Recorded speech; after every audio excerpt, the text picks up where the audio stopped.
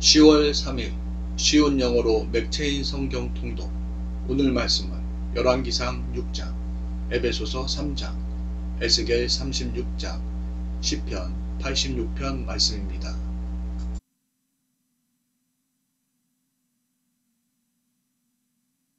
October 3rd, 1 Kings 6. Solomon began to build the temple of the Lord.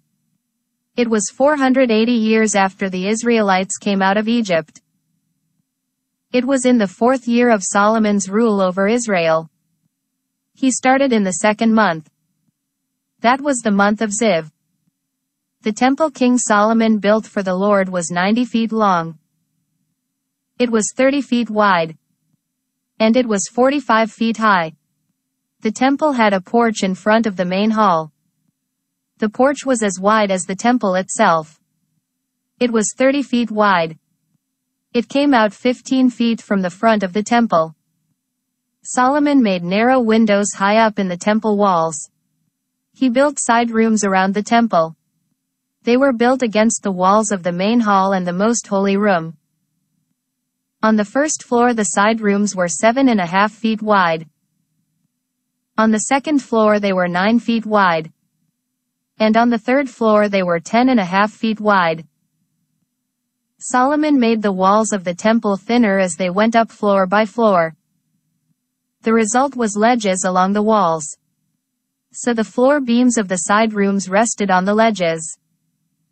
The beams didn't go into the temple walls. All the stones used for building the temple were shaped where they were cut. So hammers, chisels and other iron tools couldn't be heard where the temple was being built. The entrance to the first floor was on the south side of the temple. A stairway led up to the second floor. From there it went on up to the third floor. So Solomon built the temple and finished it. He made its roof out of beams and cedar boards. He built side rooms all along the temple. Each room was 7.5 feet high. They were joined to the temple by cedar beams. A message came to Solomon from the Lord. The Lord said, "You are now building this temple. Follow my orders. Keep my rules. Obey all my commands. Then I will make the promise I gave your father David come true. I will do it through you. I will live among my people Israel. I will not desert them." So Solomon built the temple and finished it. He put cedar boards on its inside walls. He covered them from floor to ceiling.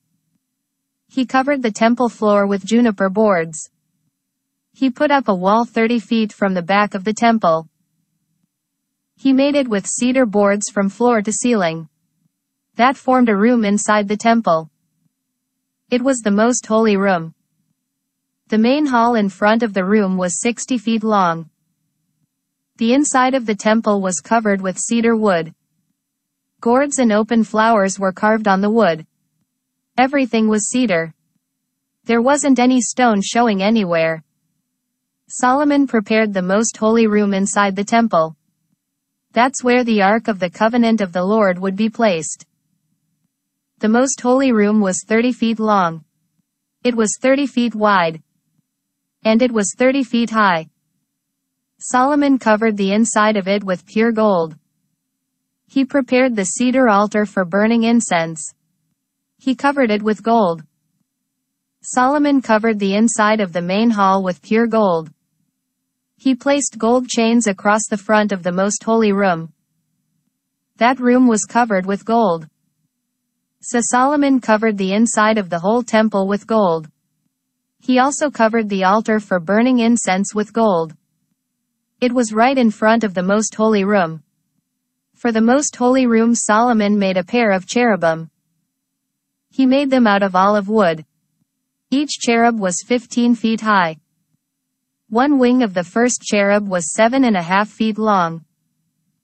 The other wing was also 7.5 feet long. So the wings measured 15 feet from tip to tip.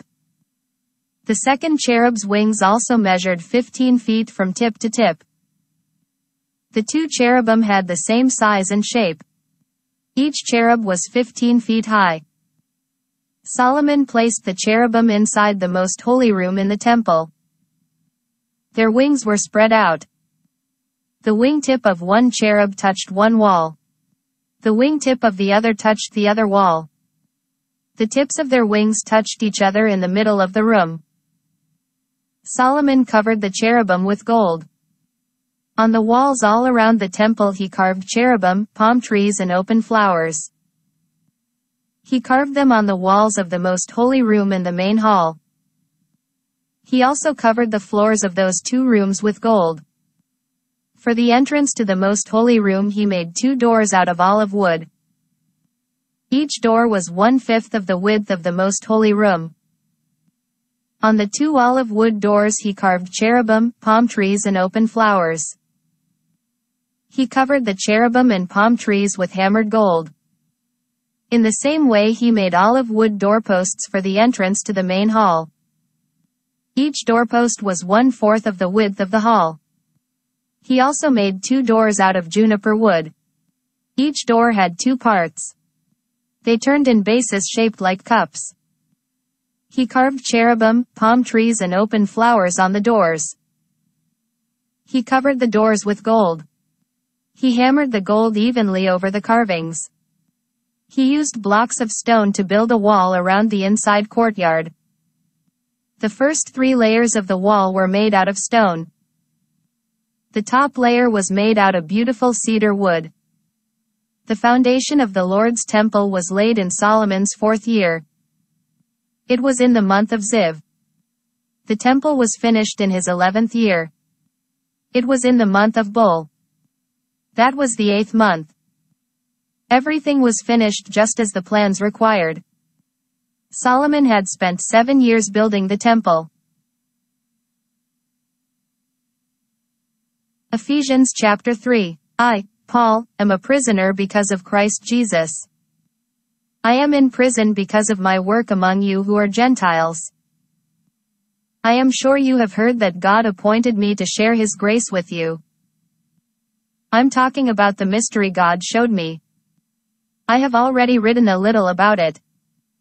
By reading about this mystery, you will be able to understand what I know. You will know about the mystery of Christ. The mystery was not made known to people of other times.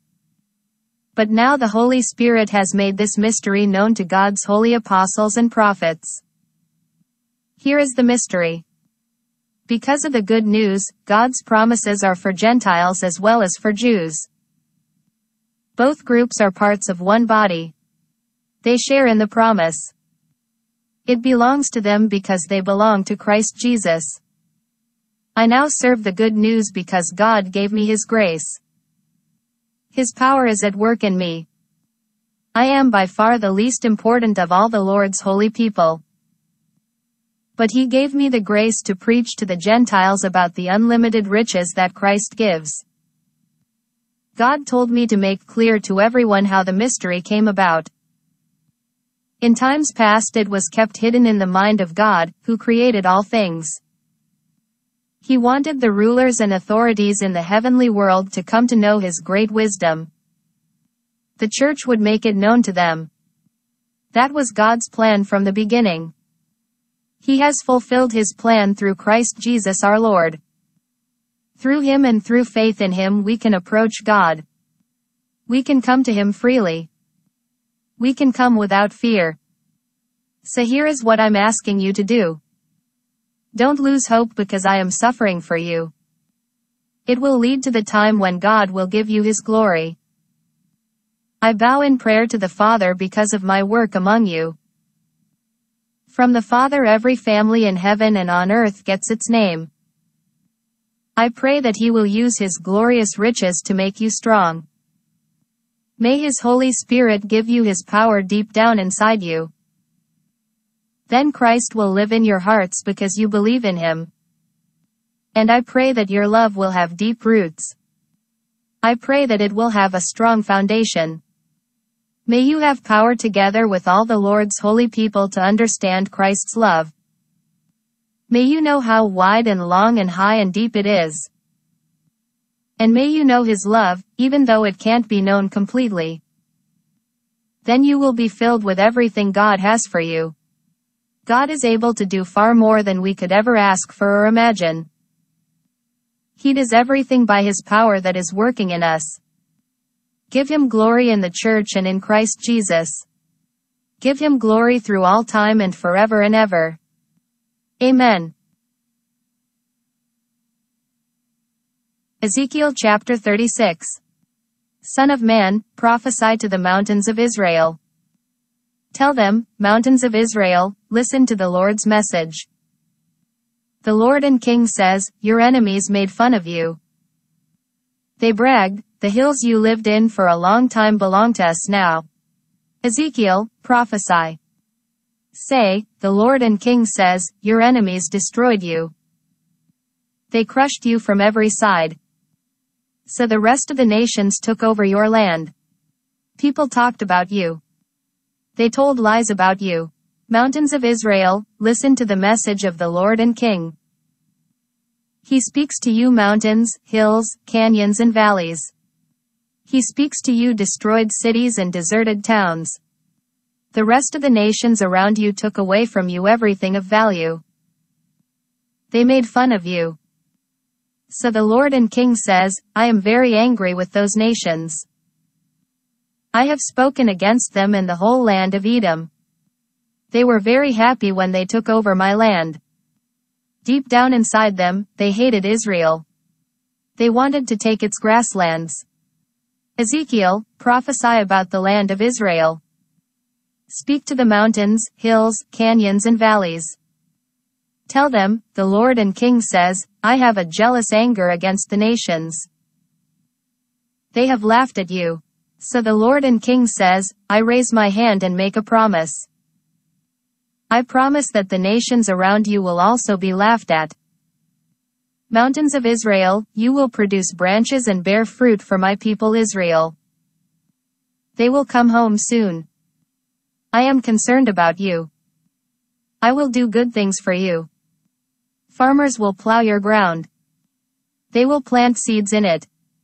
I will cause many people to live in Israel. The towns will no longer be empty. Their broken down houses will be rebuilt. I will cause many people and animals to live in you, Israel. They will have many babies. I will cause people to make their homes in your towns, just as I did in the past. I will help you succeed more than ever before. Then you will know that I am the Lord. I will let my people Israel live there again. They will possess you. They will receive you as their own. You will never take their children away from them again. The Lord and King says, people say to you mountains, you destroy people.